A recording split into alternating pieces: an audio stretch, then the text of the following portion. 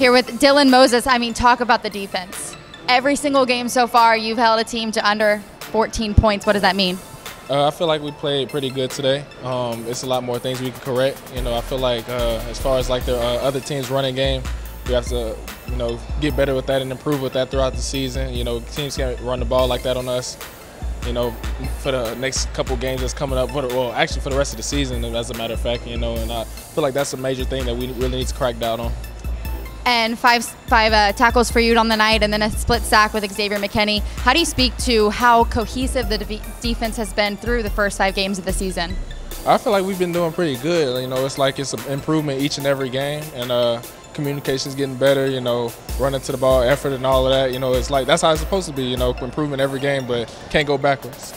And going back into conference play next week against Arkansas, the early one today with the 11 o'clock game, what do you take from this game, and kind of how do you switch your mindset back to conference play?